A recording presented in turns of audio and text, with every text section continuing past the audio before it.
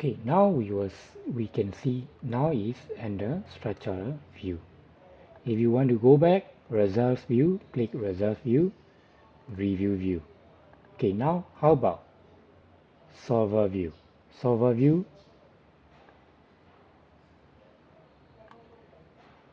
we can see it. Right click, solver model, first order linear. Solver models used for FE chase down. Solver model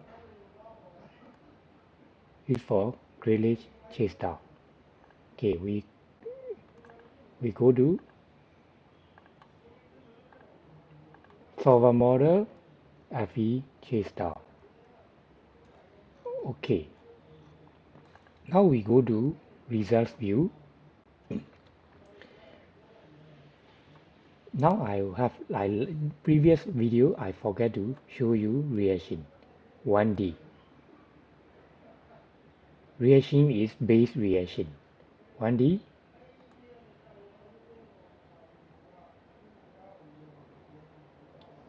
FZ. We click on reaction, then you will see the reaction forces FZ, Fy,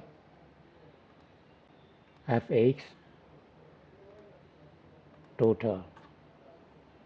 You can see it under various load combination. Okay, now we were off the view. If we want to see the results of the slabs, we go to FE chase down. Then you are under FE chase down. Let's say you choose this load combination. Go to FE chase down for slabs.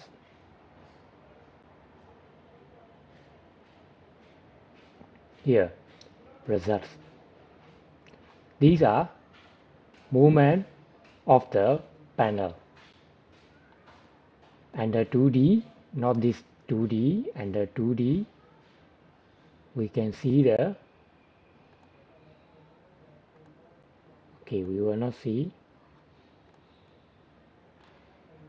result, MDX top movement, X, movement direction, X, MDX, bottom movement,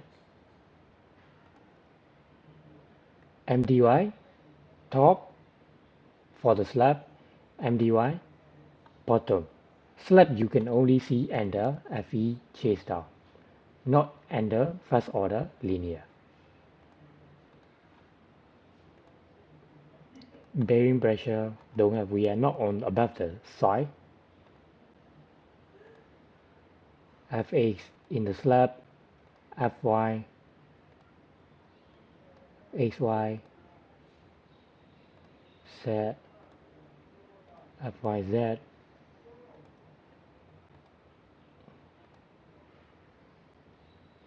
Mxy,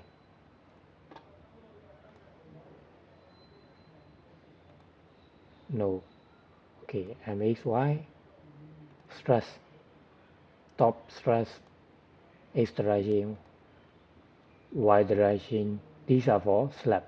But the most important is movement, MDX top, bottom, Y top, Y bottom. Okay, this is how we see the slab. How about if we want to see the slab deflection? Under this 2D area is for slab. Then go to deflection. Now we are seeing deflection. The maximum deflection of the slab is 20 mm for this load combination. Other load combination, okay, you cannot. You can see these two load combination. These are the deflection value. Z deflection, Y deflection, X deflection, No need X and Y are not important. Z important, total is important. This is how to see slab movement deflection in results view. Now we will go back to structural view. Now you know how to take out all the values in result view and review view. Thank you.